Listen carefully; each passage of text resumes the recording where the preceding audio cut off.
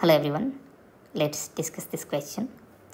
This question briefly explains the functional group that are present in penicillin G and the relative reactivity of these. So the question is, although penicillin G has two amide functional group, if you see this molecule, it has two amide functional group. This is the first one, this is amide linkage, and this is the second one. It has two amide functional group. Okay,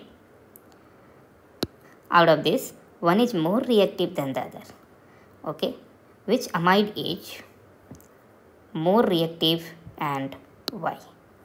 So they are asking you that out of these two amide, which amide is more reactive and why? Okay, so it's very simple. If you see, this amide is the part of four-membered ring. This is present inside a four-membered ring, and it has a bond angle of how much? 90 degree, approximately 90 degree. And due to that, it will be having high angle strain. Okay, there will be high angle strain.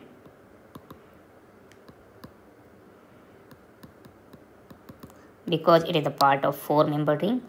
This carbon is sp3 hybridized, so sp3 hybridized carbon actual ideal bond angle is 109.5 degree, but it is only 90 in this four-membered ring, and due to that it is having high angle strain and making this amide, which is present inside the ring, more reactive.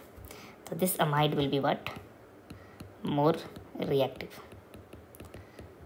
But this amide is part of open chain, so there is no such angle strain, so it is less reactive.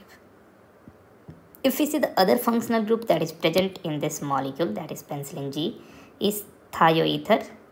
This is thioether, and one more is carboxylic acid.